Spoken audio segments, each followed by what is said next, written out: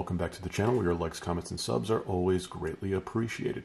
If you've watched my channel before, you know that I post a lot of content regarding the Zoom R20 multi-track recorder that you see here. And when I post those videos, people are leaving comments at the bottom of all of those videos with their questions. And a lot of their questions have to do with troubleshooting some of the problems that they're encountering when they're using the R20.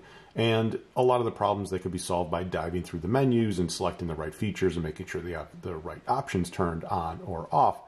Other times, if you're running into other glitches, you just have to turn the power off and turn the power back on sometimes and reset the system. Just like with a computer, you'd restart the computer. But there's other times that you may be running into a lot of problems and you're having a lot of continuous difficulties. You're turning the system on and off, and that's still not solving the problem, where you may have to perform a factory reset.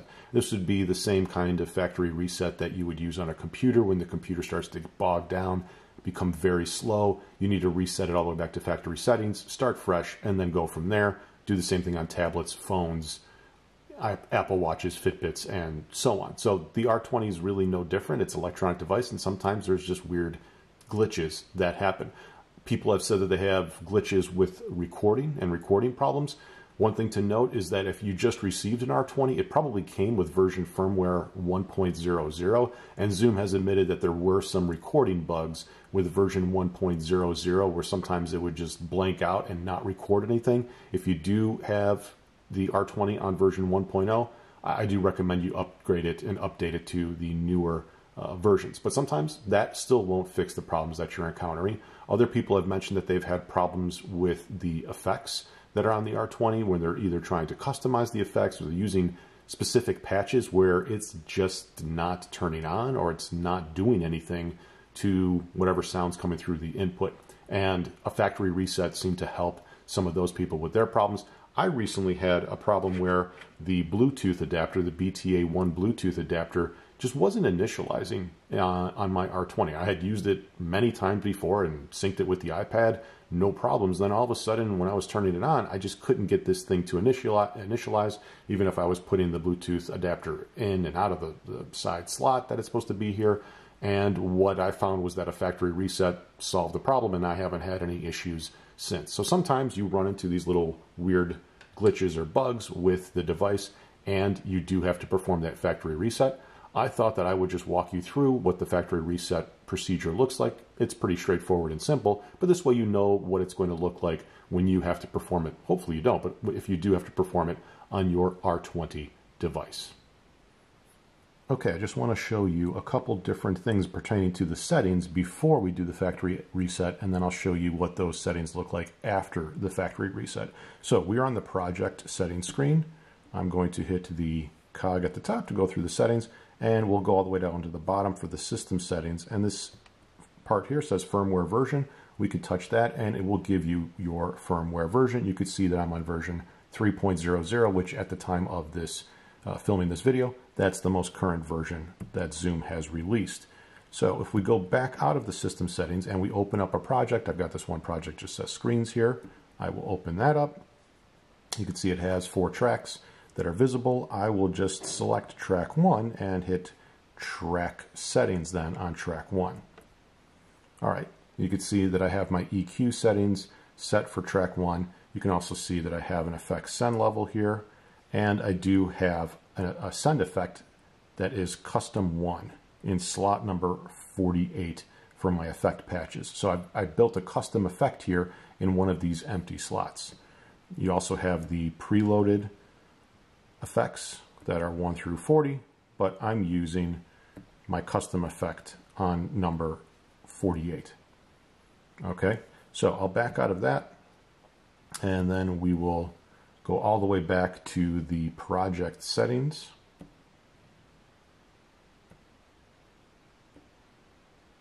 All right, so we're back here, and once I'm in the project settings screen, I'll go to these settings, down to the bottom, and now we want to perform the factory reset. Well, we just have to touch factory reset and a pop-up will appear.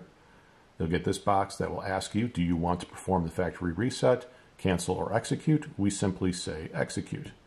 Just takes a second, and it'll tell you to then power off the device. So I'll do that right now. You just power it down, wait a second, and then you can power the device back up. We'll go through the splash screen, and then I'll show you that some of the settings have been changed, but others haven't. So you could already see that the firmware is version 3.0. The date and the time have been deleted, so you have to input those again. I'm just going to hit done for now, and we're back to the project settings screen. I'll go to the settings here, down at the bottom, and you can see for the firmware version, we are indeed still on version 3.00. If we back out and then go to our projects that we have open, I could scroll down here and we'll go to that project that's labeled screens. If I open that up, you can see my tracks are still in place, and all the tracks are in place for all of my projects. If I go to track settings for track number 1 and select that, you could see that my EQ settings for each track are still intact. Those haven't moved. The send level is still where it was before, but when I get to my effects now, I'm no longer on custom number 1, which was my custom effect that I built, and I had it on slot number 48. Now slot 48 is back to being empty. So it does delete your changes that you made on the effects. So if you made the effect changes for any of your patches directly on the R20, or if you made it on Guitar Lab and you're using that, it's going to go back to the factory defaults when it comes to the effects. But everything for your projects will still be intact. All that information about the track settings, the EQ settings that you may have implemented, those things will still remain after the factory reset, but you will lose all of your effects. You'll have to set the date and time, no big deal there. But otherwise, the effects are really the main thing that you're going to be missing out on, and you're going to have to deal with in terms of building those up again and creating them for yourself. So again, if you are running into problems and any kind of random glitches, I do recommend that you try to dive through the settings on the R20, see if that's going to fix your problem by adjusting things. If that doesn't work, I think just turning the device off, waiting a couple seconds, turning it back on, that might solve your problem. But if you still are continuously running into the same kind of glitches, bugs, or problems, you may have to perform that factory reset. The good news is that it still keeps your firmware version intact, and it still keeps all of your projects intact along with the individual settings that you had for the tracks. You're just going to mostly lose those effects. Okay, that's all I wanted to cover for the video today. Hope you found this helpful. If you have any other questions, you're always welcome to leave those in the comments below, and I'll see you again next time. All right, goodbye.